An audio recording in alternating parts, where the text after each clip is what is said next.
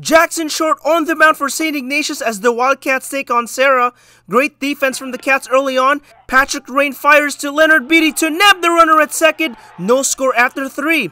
Serra breaks through in the 4th. Josiah Rodriguez grounds one down the third baseline. That's a fair ball as Ian Armstrong races in to score. 1-0 Padres. The Padres trying to add on, but Jackson Short buckles down to get the batter looking and leave the bases loaded. SI looking to answer back in the bottom half, but Davis Minton gets the backwards K here. Still 1-0 Serra after 4. St. Ignatius playing some small ball in the 5th. DOMINIC CAMARILLO lays down a beautiful safety squeeze. The Padres get the out at first, but RUANE comes in to score, and it's tied up at 1 after 5. Bottom 6 now, and MAKAI SUSOR rips one to right center field for a double.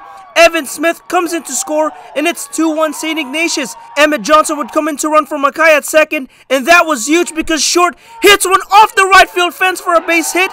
Johnson scores, and it's 3-1 SI after 6.